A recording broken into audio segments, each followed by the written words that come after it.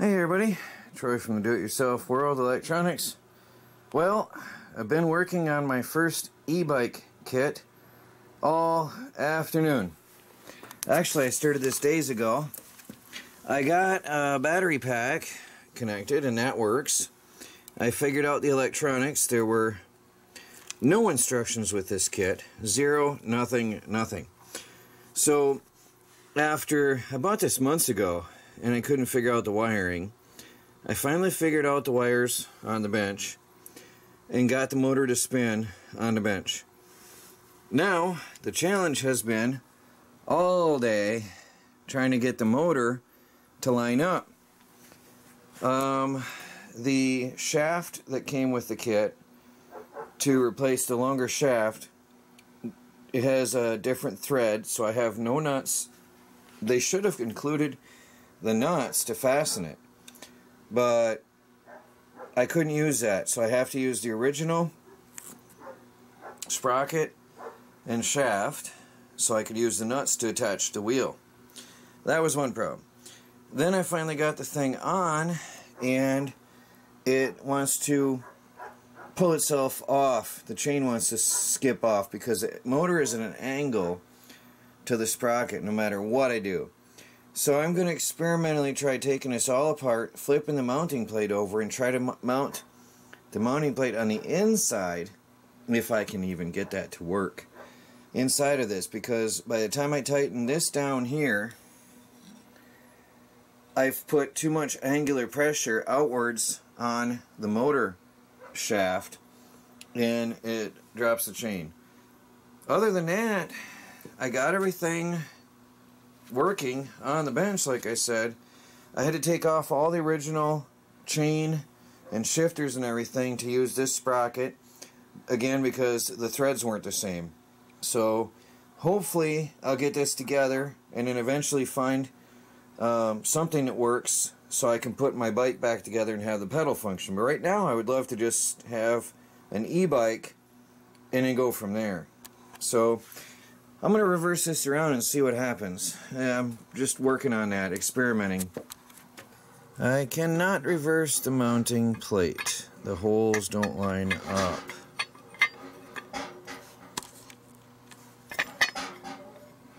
Yeah, that isn't gonna... The holes don't line up at all. None of them do.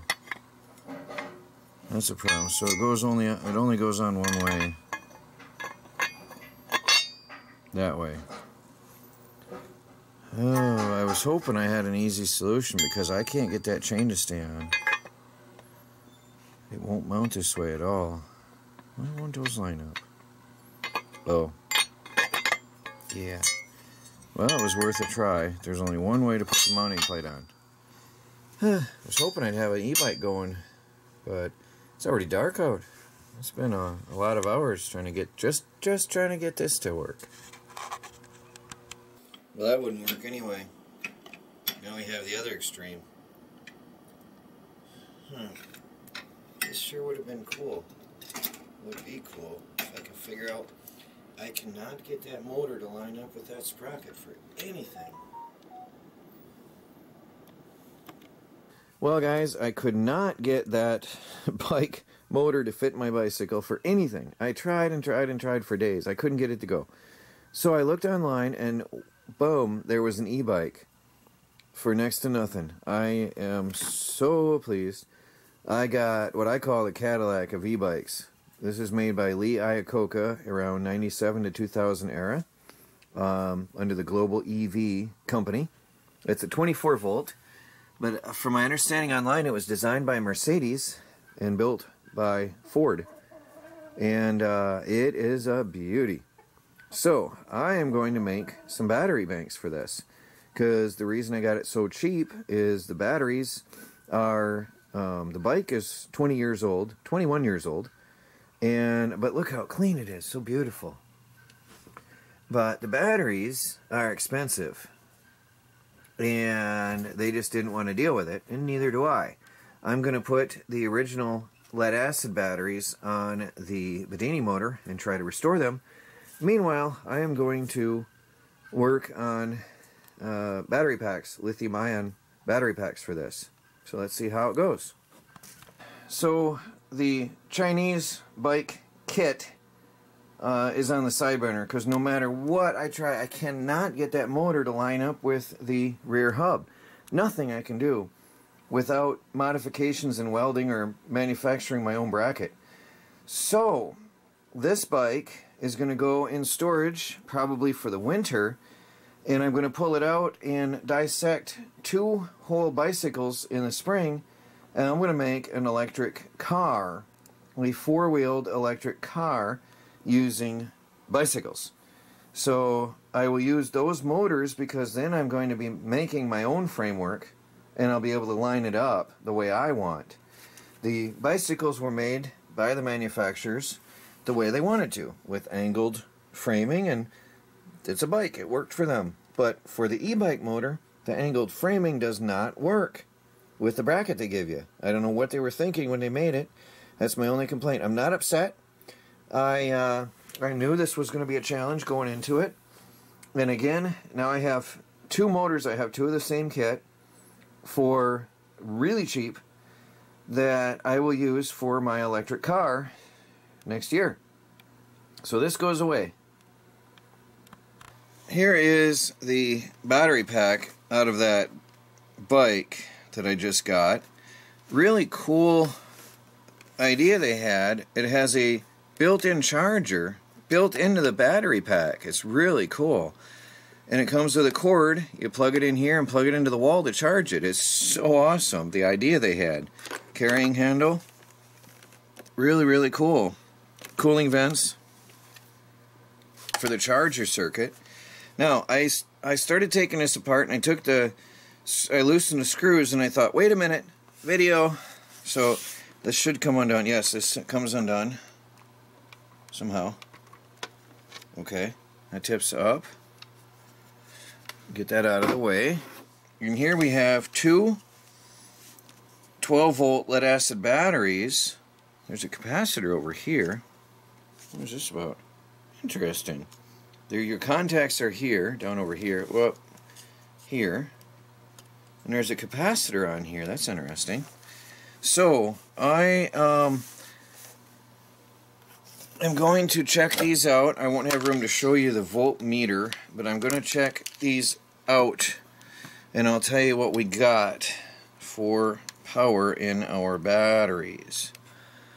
0.57 volts. Not good at all for a lead-acid battery. Let me see what this one says. 0.25 0.25 volts. Very, very, very bad for a lead-acid battery. So these batteries, for all intents and purposes, are shot. One of the disadvantages of the e-bike that I have, one of the negative aspects of it, is if you leave the battery bank in it, even if you have the switch off, the controls still drain the battery to 0. Really bad idea. Really bad idea. I might wonder if that might have been intentional to sell more batteries. Anyway, I'm going to... what's that? That doesn't look so professional there. I'm going to take these out. See, there's a fuse here, and they're wired for 24 volts. I'm going to remove these, and I'm going to put them on a Bedini motor.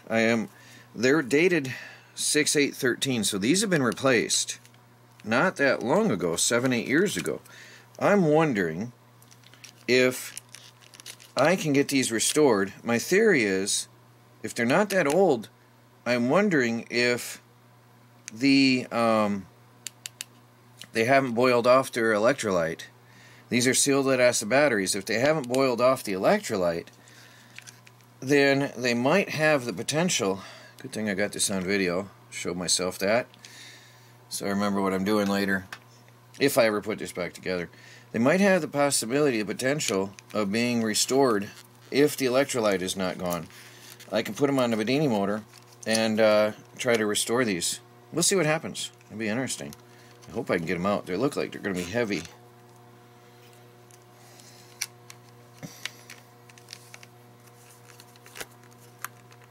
Yeah, I might have to tip these out. I'm going to get the camera put aside and I'll bring these out. This is more of a challenge than I thought. I've got one out, and it is heavy. That's half the weight of the bike. Oh, it's a Power Sonic. Power Sonic was 14 amp hours. The standard original battery was 12. Not sure what this indentation is from. Can you see that? But I'm going to take this out, put it on the Bedini motor, and see if I can get these to be restored. I might have to take this and work on it for a while. But I'll take care of that off camera later on and see if I can get this out. There's screws from the handle grip that sort of press in, and I'm wondering if that's why the indentation. Can't be good for the battery to do that. I think these were oversized. The original were 12, and these are 14 amp hour. I just think they're a little bit oversized, because I don't think they would have intended for you to have that jammed in so tight that it's going to dent the battery, and it's a hard thing getting them out. But I'll have to work on that, because I don't want to wreck anything beating on it, pounding, or prying on it, so that's going to be a challenge. But I'll get it. That'll be off video. Meanwhile, I have a lithium-ion battery workstation here. That's a whole separate video to come, coming next, actually. I have a whole lithium-ion battery workstation where I am dismantling modem batteries and getting out the 18650s, which all seem to be very, very good. This is all from Battery Hookup, these batteries, and they're all very, very good. I'm impressed with the quality of these batteries. By the way, you go there and use the coupon code DIYTube in all caps, you get 5% off your purchase. This is the absolute cheapest place I've ever found for batteries, hands down. So, I am going to build a battery pack that will fit into the case of the original battery for the e-bike and get it on the road. So stay tuned for the next videos, the workstation, and hopefully assembling a functioning battery pack and getting my bike going. Well guys, please do like this video, leave a comment below, check out the link, save 5% on the already cheapest batteries you can find, and I'll talk to you later. This is Troy from the Do-It-Yourself World Electronics. Exciting stuff going on.